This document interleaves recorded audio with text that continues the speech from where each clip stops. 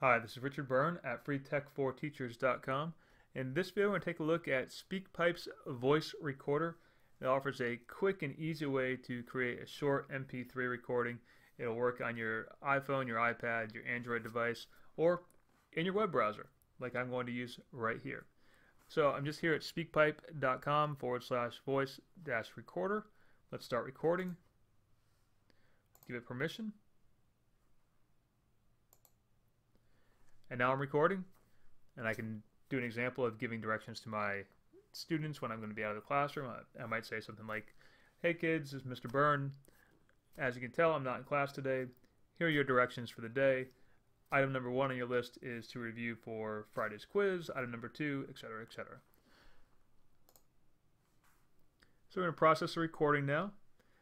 And on this next screen, we can play our recordings back. We can save it on the SpeakPipe recorder. They'll save for up to 3 months. I'll put my name in.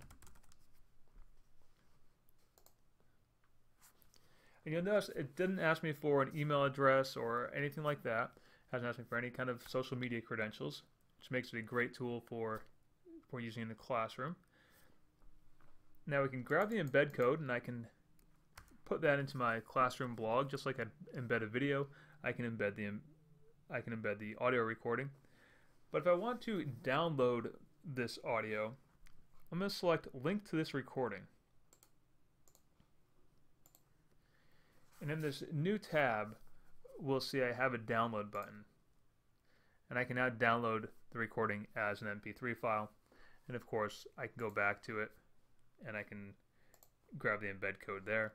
And you'll see this is also the link that's assigned to my SpeakPipe voice recording.